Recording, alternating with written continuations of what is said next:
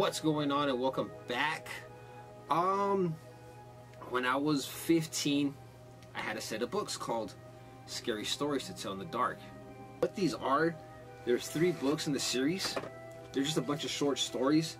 They're supposed to be scary. I didn't find these too scary. There were some stories that were kind of spooky, but not really scary. I remember going camping with a cousin of mine. I think I was probably, like I said, probably about 15 years old. And we took the books with us. Not these are brand new because I bought these for my son a couple of years ago. But we would take these books and we'd sit in the camper at night or on the campfire and we'd read these stories and we'd try to spook ourselves out. It really wasn't working. But what I really like about these books are the illustrations inside. They got some pretty scary pictures though. Like, look at this guy. Let's see if you can see him. There you go. Yeah, they're full of pretty spooky pictures. They got inside of a castle, I guess, and let's see here. This little guy right here. Yeah, that little guy. Just a bunch of scary, really disturbing pictures in this book. That's what I liked about these books. So it was pretty cool.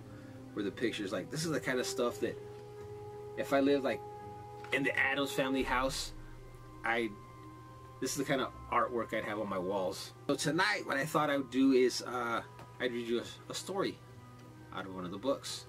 But before I do that, I need to set the atmosphere in this room. That's better. The story I'm going to read for you tonight is called The Guests. A young man and his wife were on a trip to visit his mother. Usually they arrive in time for supper, but they had gotten a late start and now it's getting dark. So they decided to look for a place to stay overnight and go on in the morning. Just off the road, they saw a small house in the woods. Maybe they rent rooms, the wife said. So they stopped to ask. An elderly man and woman came to the door. They didn't rent rooms, they said, but they'd be glad to have them stay overnight as their guests. They had plenty of room and they would enjoy the company. The old woman made coffee and brought out some cake, and the four of them talked for a while. Then the young couple were taken to the room. They again explained that they wanted to pay for this, but the old man said he would not accept any money. The young couple got up early the next morning before the host had awakened. On a table near the front door, they left an envelope with some money in it for the room. They went on to the next town. They stopped in a restaurant and had breakfast. When they told the owner where they had stayed, he was in shock. That can't be, he said. That house burned to the ground, and the man and woman who lived there died in the fire. Ah! The young couple could not believe it, so they went back to the house, only now there was no house. All they found was a burned out shell. They stood staring at the ruins, trying to understand what had happened. Then the woman screamed. In the rubble was a badly burned table, like the one they had seen by the front door. On the table was the envelope they had left that morning.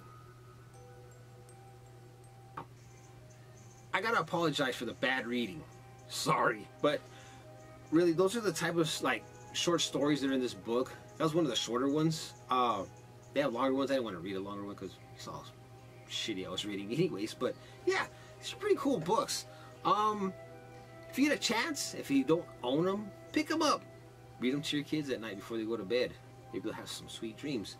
But they do have, there's 3 books in the series. There's Scary Stories to Tell in the Dark. And then there's More Scary Stories to Tell in the Dark.